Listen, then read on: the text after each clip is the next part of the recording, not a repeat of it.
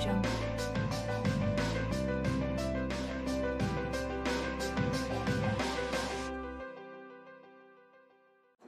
Right, well, good morning everybody. We're here to talk about the collapse of Barings, an important event in financial history which occurred on the 26th of February 1995. Barings was the oldest investment bank in the United Kingdom, having been founded in 1792.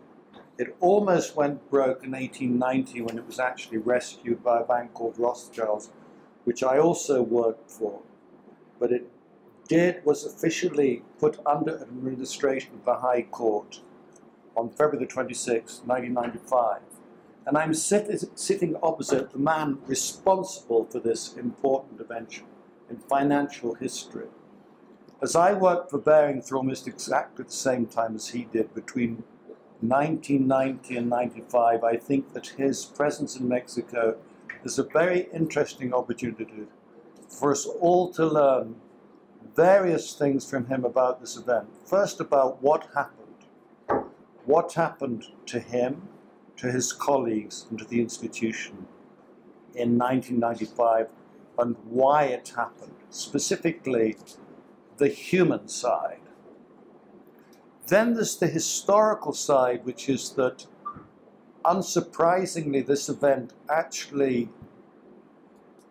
was a huge event in the United Kingdom and the rest of the world, in the financial system. And there have been various books written about this event. Here, one called All That Glitters by John Gapper and Nicholas, another called The Collapse of Barings by Stephen Fay, another called Going for Broke by Judith Rawnsley, another by Nicholas himself called Rogue Trader. There was also, by the way, a movie about the event with Ewan McGregor and Anna Friel. And finally, there's a report by the made for the House of Commons by the Board of Banking Supervision. So I think a lot of people probably haven't even heard of this event, but I think it was important, ending the last century. And so the way I'd like to develop this conversation is to precisely get his version of what happened to him, what happened to his colleagues, of which I was one, even though I was in Mexico and he was in Singapore. In fact, one of my most recent definitions of globalization is when a gentleman from Watford is working in Singapore trading Japanese derivatives and affects, for an English bank, and affects my life in Mexico. That's the definition of globalization.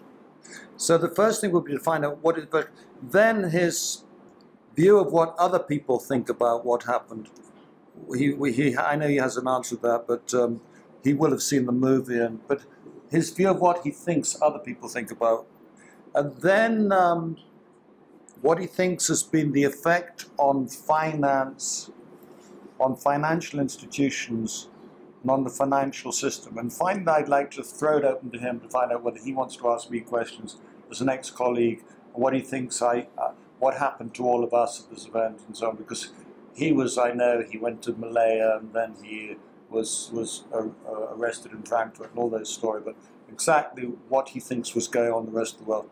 But all this, but I think it's I've been curious about this event ever since it happened 22 years ago. So this is a unique opportunity for me to learn, and I hope other people will learn as well from what Nicholas has to tell us. So Nicholas, I'd like to begin by asking you what happened and why it happened. Well, I started work at a similar time, or a similar year to you, Timothy. It was 1990 that I started working for Barings in Portsoken Street, Barings Securities specifically in Portsoken Street in London, looking after Japanese futures and options originally, and then I was offered the opportunity to go out to Hong Kong to work for a while, then Indonesia. I came back to London for a short period, worked in business development, and then was asked to go and look at the futures and options trading floor in Singapore.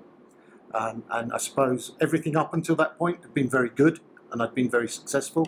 And then when I arrived in Singapore, I encountered a lot of things that I hadn't experienced before. I didn't cope with them particularly well. I was 25 years of age, and I made lots of silly mistakes. And over a period of time, that evolved into unchecked risk-taking.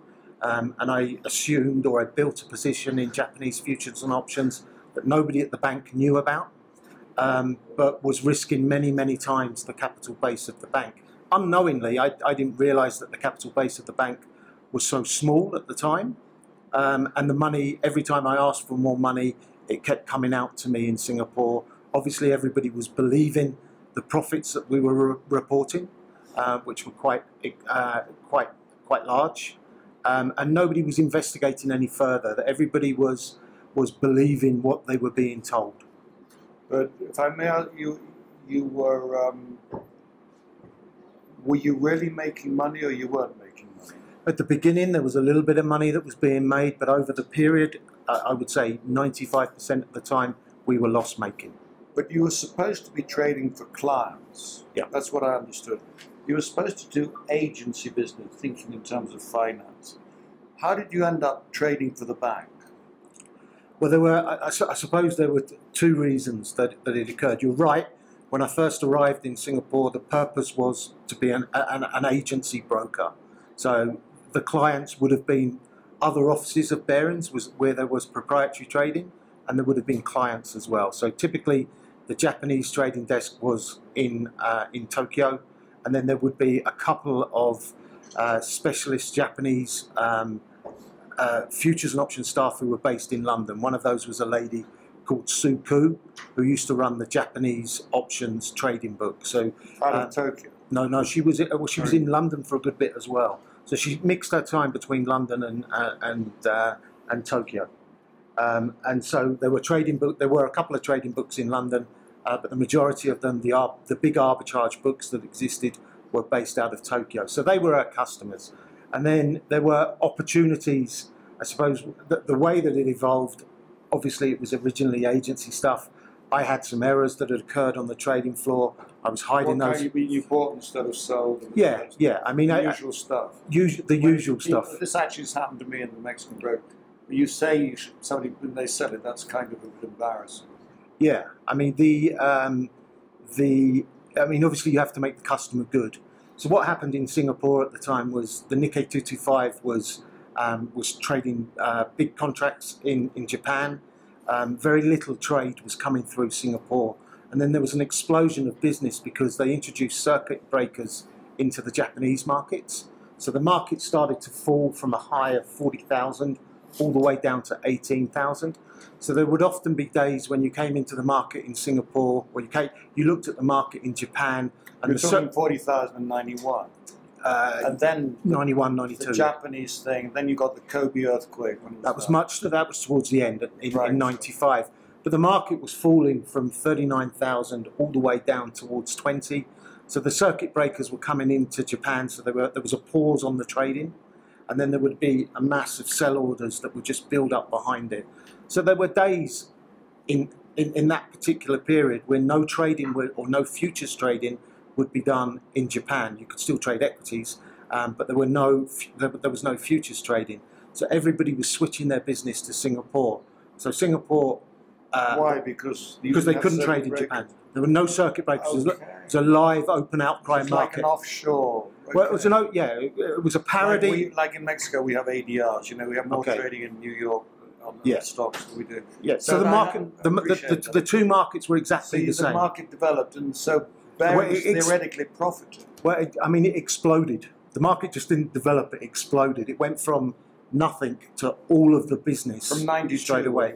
In the 92, 93 period. Now the way that it worked is that the market was falling quite aggressively, and the maximum move I think you could have in the Nikkei 225 on one day was 700. If I may interrupt you, because I want to hear what your version. You went and cleaned up the back office. That was in Indonesia. Right, but my general view is that you were very, very good at back office stuff. Yeah. You were then put in charge of the operation in Singapore. Yeah. And you're put into the front office as a trader. What did you know about trading? Nothing. No, so totally unqualified for the role. Didn't you? How come you took the job? Because it was just higher salary. Or you thought you No, could no. do it? I went to Singapore for a reduction in salary because Simon Jones, who was in charge of the office, didn't want to pay what I was being paid in the UK. So I actually took a cut, and I wasn't on a great expat What package. were you being paid? If I may ask? I'm not.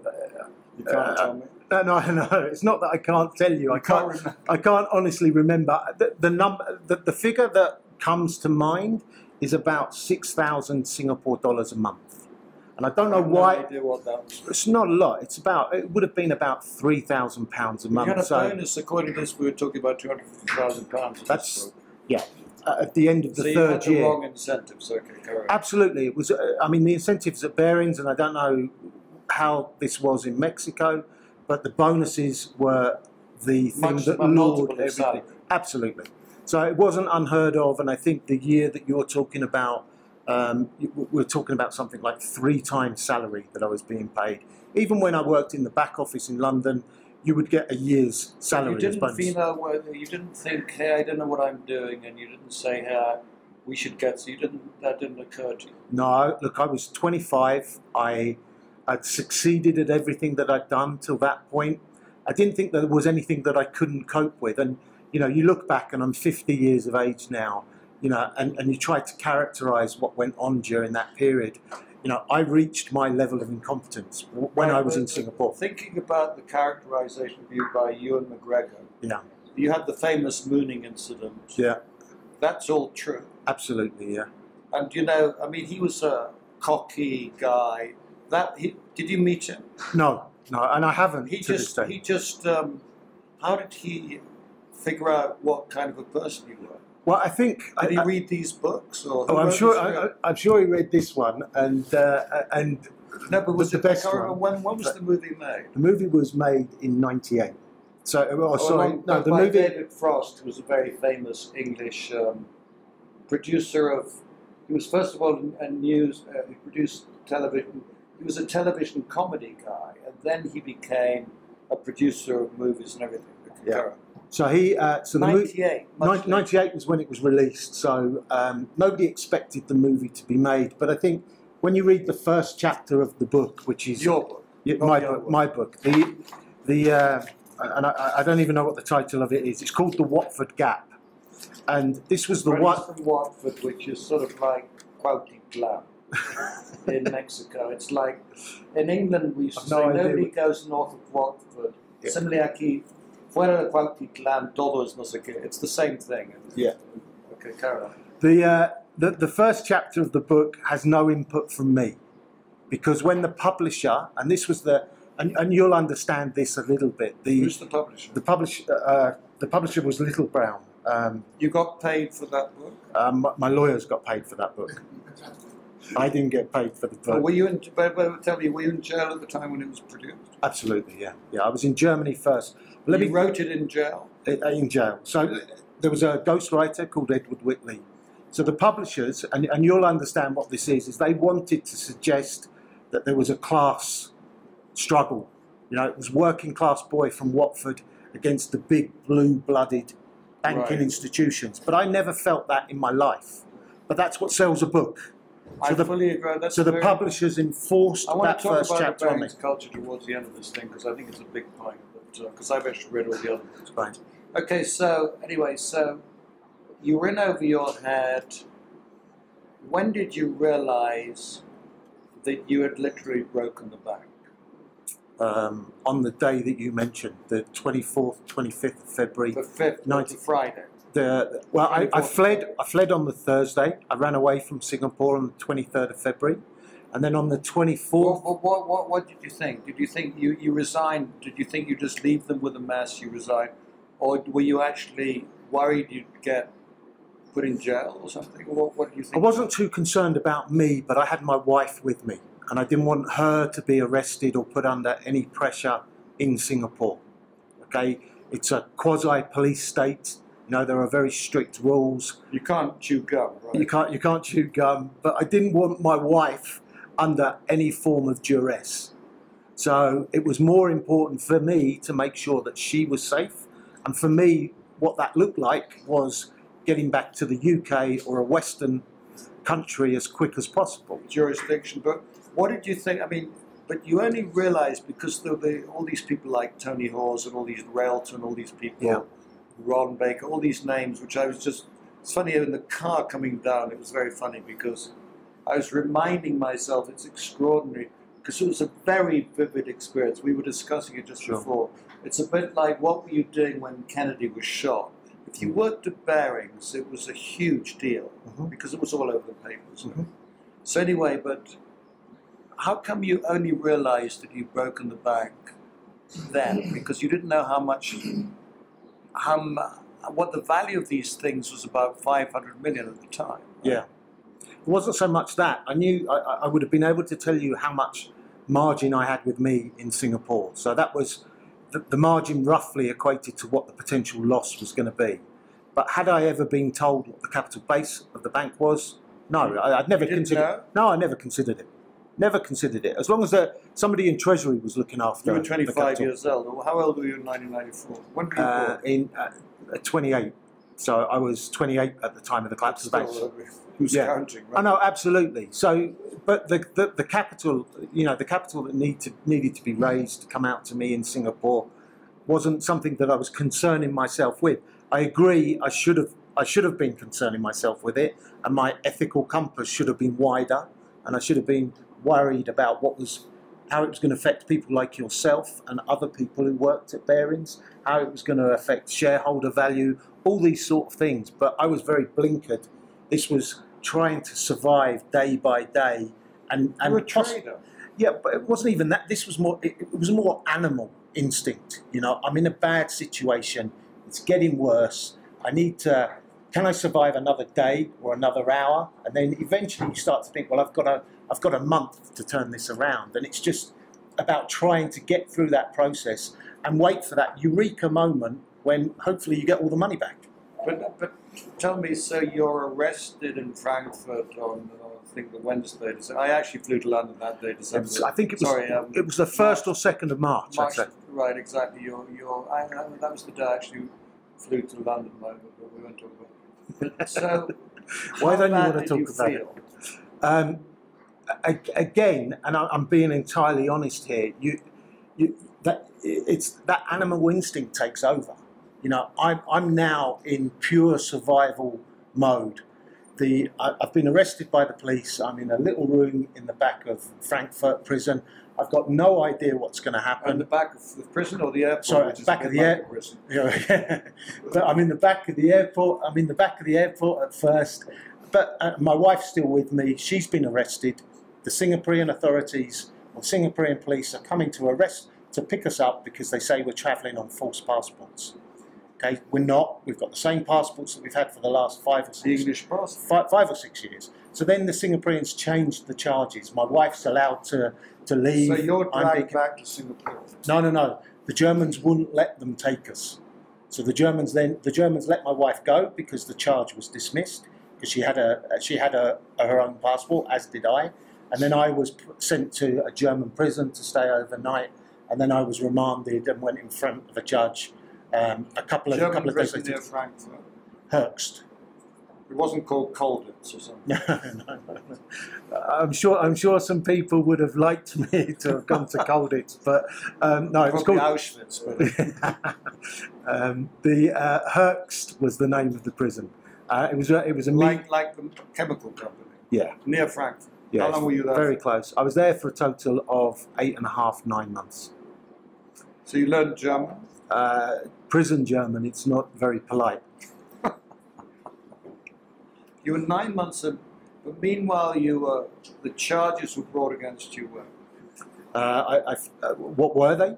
I faced 12 charges in total. So I think there was 12 charges of cheating, which is the way that it's defined in the Singapore legal environment. Cheating equates for me to false accounting. But do you think you deserved it? Absolutely. 5 years? 6.5 was the total. I spent, you get a standard 1/3 remission. So you I got spent the remission. yeah, everybody does it. So how long were you in jail? 4 years and 4 months. In Sing, but you were 9 months in Germany, and then how long in? It was Sing Sing. Singapore, yeah, in But it was Changi. called Changi jail. Well, Changi is the one that they all think it was. It wasn't. Changi is as you would know, is a very colonial, old prison. That's where they hang people in Singapore. I knew that, yeah. So right next to With Changi. the Japanese, it wasn't very savoury. No. So and there were lots of prisoners of war who would have been in Changi. Exactly. So right next door to Changi, there's a new modern high security prison called That where you were? Yeah, called Tanamera. So it's you were cleaner. It's a tough regime. You sleep on the floor. The floor is very rough and uneven. You're locked up for 23 hours a day. You get 3 books a month. That's all that you're allowed. So you are your own constant companion. So you're constantly thinking about Did things. you make any friends? No, you get by. You get by, and I suppose sometimes it's like working in the city for me. And I'm not trying to be. In the city is like Changi jail. No. But in terms of making friends, I mean, not everybody in the city is your friend. You're competing against these people half the time as well. So when did you get out? I got out on 3rd of July 1999, so Independence Day in the US. I arrived back in the UK on the 4th of July 1999. Now, so that time, to what extent did you realize the enormity, we'll call it, I mean, I get the point that you were very young and you made mistakes which turned into crimes, let's face it. Did you realize the enormity of having destroyed an institution, of the history and the value of Barings? No. You never. I think the only You didn't realize it even when you were in jail. No, because when you're in jail, and again, this is just being honest with you, Tim. You are. You're secreted away on purpose, but you don't know what is going on outside. So the rest of the world. No, yeah. So it's a very narrow existence. So, as I was saying to you earlier, one of these. I can't tell you which of these books is the best, other than mine. But one of the guys that I've met since is John Gapper. What have you talked to him about? Well, John is a Financial Times journalist. He's based in. I think John's based in New York now. He may have gone back to London. I'm not entirely sure. But John, I did a radio program with John, with Peter Norris. Together. Yeah. Peter Norris I knew quite well. Yeah. So and there was a lady there. Who was the lady who recently went for the Tory head of the Tory party? The one who lost out. Oh, I forgot. She used to work for BZW. I know you mean the environment minister or something like that. Yeah, I'm not sure what but she was on the Treasury Select Committee at the time. I should remember her name. What did you discuss in that program? Well, we discussed lots of things, and I can't remember who. It was one of the big Radio 4, one of the Radio 4 interviewers who was leading the program. But obviously, it was a tough one for me meeting Peter for the first time after all this period. And the thing that really came across for me, and this is probably where it really hit home, how damaging it was, both for, I understand, over a period I'd worked out how damaging it was for the organisation. But when was this programme? It's called, the programme... When was it? Oh, it's about 4 or 5 years ago now, and it's called... Okay. It's called The Reunion. So it's a Radio 4 programme, and so Peter is on it, John Gapper was on it from the phone from New York. There's another guy there who apparently worked for Barings, but I never knew him. I don't remember his name. The late Jonathan Edwards, I think the surname was Edwards. There was the lady who worked for BZW, who's now an MP, and I'll remember, as soon as we finish, we'll probably remember her name. Yeah. And then, but the thing that really came across, like John Gapper was all over this. He was the investigative journalist for the Insight team at the Financial Times. So he spent an awful lot of time with Peter Norris, asking Peter questions. So whilst I was cocooned in prison and not having to face anything, the embarrassment, the trouble that was going on, Peter had to face that all. And the stories that came across, genuine stories between himself and John, you know, that really brought home to me how damaging it was for Peter as a person. Now, thankfully, it was only for a short period of time. You know, he recovered. He's, I don't know if you know, but he's the non-executive chairman of Richard Branson's companies, or he was at the time. And he was working with Richard Branson, which is, I don't know what happened to Andrew Tuckey. He was the He set up another bank. He set another bank? Or a fund. Again, that was years ago. I don't know right now. There was another guy, I don't know if you remember him. He was Japanese warrants he used to trade. His name was Trevor Slaversky. Trevor and Warren Premack were the two guys who made an awful lot of money trading Japanese warrants when they were in their infancy. But do you realise, I mean, do you feel any sense of guilt? Or? Absolutely. The guilt, embarrassment, remorse. You know, there's nobody who wishes that it didn't happen more than me, but I can't turn the clock back. So you get yourself into this situation where, you know, you're still alive, right? So it might have been easier to die. Right, so what okay, right. Now, so we've gone to the first point, which is all around what happened then. And the next question I'd already asked before we decided to have this conversation was whether you'd read these books, which I think I've read all of them, but and I've more or less absorbed them. And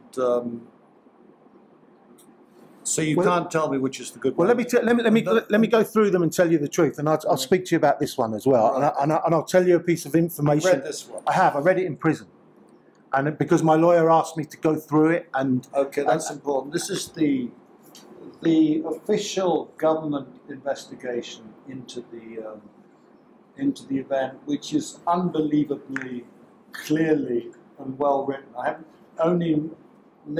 Because the bits I knew about, which is the way it was struck, to me, I literally read it for the first time in the last 10 years as I drove to this. Let me explain this one first to you then. And these are genuine facts, right? This was issued in July 1995. The Singaporean inspectors issued their report in about September 1995. When I came back from Singapore in 1999, my first couple of meetings were with the liquidators, Ernst & Young. Okay, and the first day that I arrived there, somebody came in with a delivery of 500 boxes of documents. About about everything. Everything arrived back from Singapore. So there were even some of my personal possessions in these boxes. And what the liquidators said to me is that the English authorities and the Singaporean authorities did not share documentation until I returned to the UK. So this report is issued just looking at things that happened in London. Yeah. And the Singaporeans issued one based on the stuff that they had in Singapore. So neither of them can be complete because they didn't look at the whole. So there are a lot of glaring. Now I very painstaking. I had nothing else to do, admittedly in prison in Germany, but I very painstakingly went through and highlighted it. This is the first time I've seen it since 1995. I don't know. I don't know. You must be the only person who has a copy. I've never seen one since. But the one I had a year to decompress from the whole thing. There are things in here. I mean, towards the end, and I won't be able to find it for you now because it was. There's a part in here that says that they believe I have assets in South Africa. I'd never been to South Africa, so there was a load of stuff here that was just taken. There are people in here who said that they spoke to me and they give accounts of meetings that we had. I never met them. But so they were it's actually wrong. It's cover up. A lot of it is cover up. Believe it. I'd love cover up of by what? Just people trying to show that they were doing their job. It wasn't within the bank. Yeah, it wasn't malicious. It wasn't malicious in any way. It's just CYA. Absolutely. CYA, an important compliance concept. Absolutely, that's what they were doing. Okay, right. So, I mean, if you want to leave me the copy, I'll go through and highlight it for you. But anyway, so you're saying the only account. But I'd say this one's probably the best because John was... This book, Judith used to... I don't know Stephen Fay's background, but Judith used to work for Barings. She was in Hong Kong at the time. This book came out really, really quickly. It's a pure commercial exercise. She didn't know me. She was the first. Yeah. She was the first. John was on the Insight team at the Financial Times with another guy called Mario Franchetti. And this was their baby for a year. So you think that's a useful... Because I'm saying I looked at the ball and I became like... the movie, you think... I think mine's the best. Okay, but what about the movie? The movie is, it was a commercial... This is all about, I think it's on Netflix. It's free. Or I'm sure you can you download it from the YouTube or something, but Rogue Trader, but it's very... Carry on. Yeah. I show it to my employees as a lesson to my employees. Carry on. Yeah, and I think there are good lessons from it. The movie was made by Sir David, as we said. James Dearden produced it. I watched it yesterday for the first time for 12 years with the RiskMathics students, or some of the RiskMathics students, and you don't know whether to laugh, cry, hide away. I remember what happened. I remember the bits that are wrong within the movie. It oversimplifies certain things. I didn't used to swear as much as Ewan McGregor did, I don't think, but I don't remember. No, I was quite introverted. I wouldn't have been very outgoing. I kept myself to myself. Yeah, again, it's that Barrow boy. What about the wife? I can't speak for her, but I don't think. I mean, if you want an honest answer, I don't think we used to have sex as often as Ewan McGregor did in the movie. But but just again, it goes back to that working class boy versus blue-blooded British bank, Barrow boy fighting the system. I never felt that, but that's what that's the way. Could have been subconscious. You just don't know. No, it wasn't. It wasn't. I used to enjoy it every day. And I worked for Coutts before. Coutts was a great place to work. Barings was a great place to work. You know that yourself. Barings was a great place to work. But okay, now it didn't have great controls, but it was a nice place to work. Right, but going on to the financial, the aspects of the financial system, we know that. The bank wasn't saved, it wasn't systematic. But what do you think are the lessons for finance and for finance? Lessons for finance and financials? Well, I think this whole episode, if you're thinking of modern generations, a lot of them have not even heard of this episode. Yeah, I mean, obviously it was 22 years ago now. I think from that point forward, the whole governance arena has improved significantly. It can still improve, I think, going forward. There are things that you can look to do, but but that whole area of governance and/or compliance, it's not the same thing. Compliance, risk management, all of them have improved. I mean, at Barings at the time, there was one risk manager, just one. There was one lady who worked in HR. She was based in London. Okay, and she was also the financial accountant, I think, as well. What was her name? I can't remember. Liz was her first name.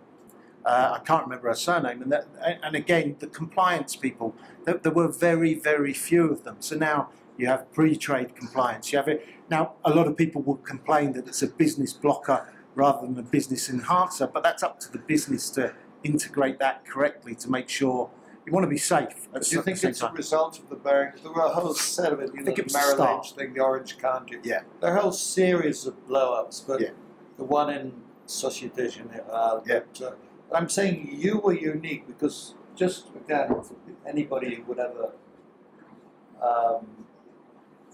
listen to us, it's kind of a unique thing that one guy destroys a 232-year institution. Yeah. It's like historic. Yeah.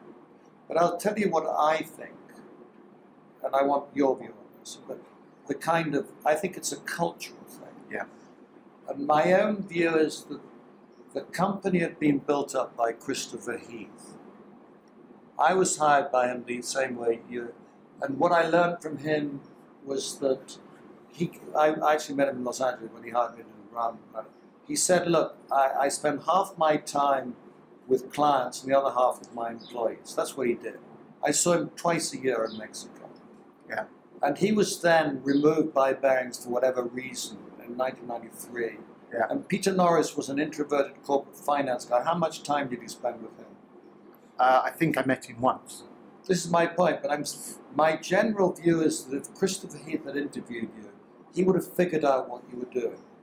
Do you agree with me or not? No, I do. I mean, Christopher was a very powerful figurehead within the organisation. I think, but he had this sense of people. He did, and it is people. You look at why any financial scandal has evolved over the years. It's down to people and processes and controls within those environments.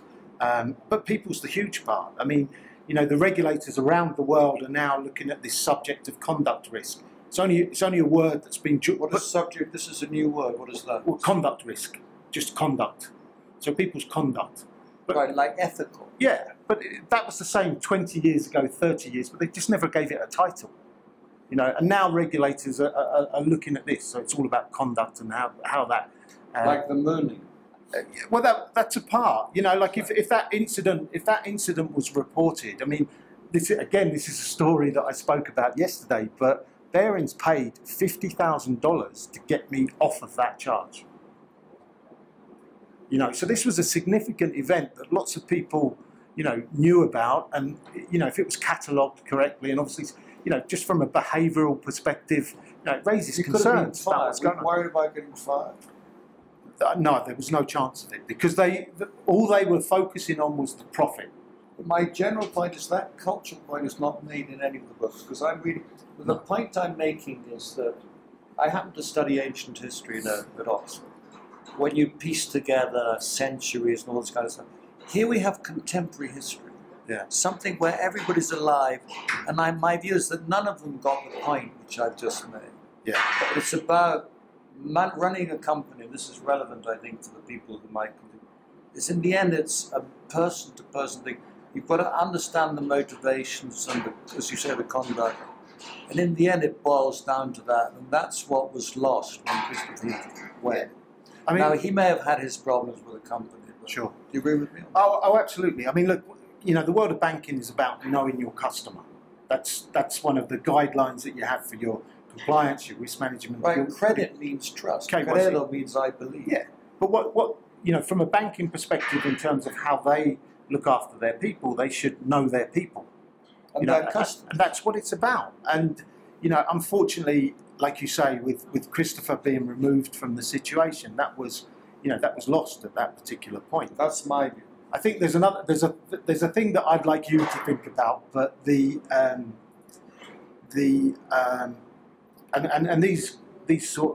comment comes out of a series of meetings and conversations with different people.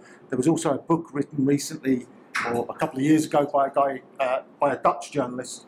It's called Swimming with Sharks, and so his name is Joris Lewendijk, and he used to work for the Telegraph, I think, and then post global financial collapse, he was asked to interview people from the city and see what was going wrong, and so he talked to traders, compliance staff, risk managers, board members, and whatever else, just to see what had changed within the environment, and you know, what else was happening within big banking at that particular time. And he drew a lot of conclusions that were fairly similar to the ones that existed during Barings at the time. And so the analogy was that not a great deal had changed. But I started in the world of banking in 1987, which was the Big Bang era, deregulation, Maggie Thatcher standing up at Mansion House and talking about this new breed of people that are coming into the City of London and how it's flourishing and doing so well. Gordon Brown did a similar speech just before the global financial collapse as well, about how things were so great in the City of London. But one of the things that came across from the book, again, and you'd know this period even better than me, both before and after.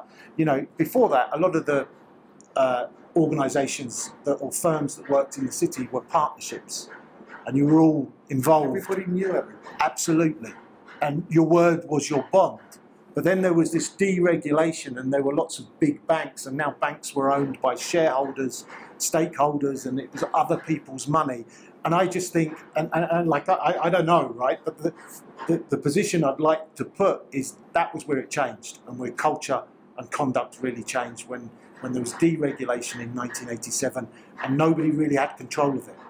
And the conduct now, I think it's very difficult to put that conduct back into line. It's, you know, there's been a seismic shift, and you know, it's very difficult to put it back. But hopefully, with new generations of people coming through the city, it's possible. But you know, in all of the discussions I've had with different people, that kind of hits the mark for me in terms of when that conduct really changed. You know, you've gone from your from some of the firms that you work from your Rothschilds and everybody that were... They still exist. Yeah, absolutely. One of the few companies left. But do you have anything else you'd like to add which I haven't asked you about?